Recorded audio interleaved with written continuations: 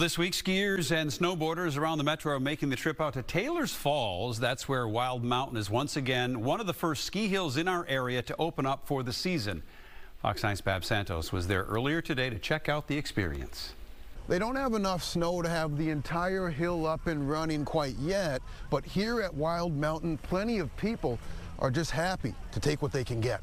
We saw the snow and it was over with. We knew we were coming out the next day. Wild Mountain is officially open for the season, welcoming skiers, snowboarders, and tubers this week before the end of October.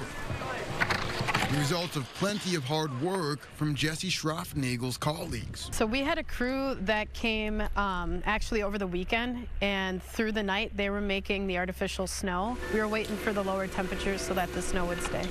The sweet spot in this business starts around 20 degrees or lower. So at this point in the season, they aren't taking anything for granted. And while they did get some Halloween snow overnight, the vast majority of what you see here has been artificially made, making for some sticky conditions on the slopes.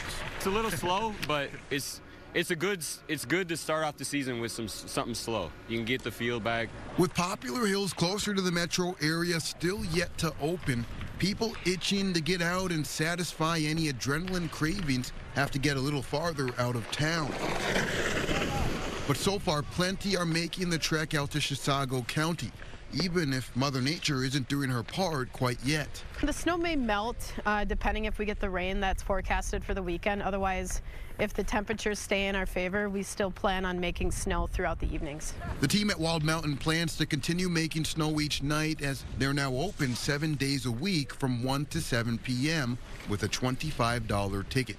In Chisago County, Bab Santos, Fox 9.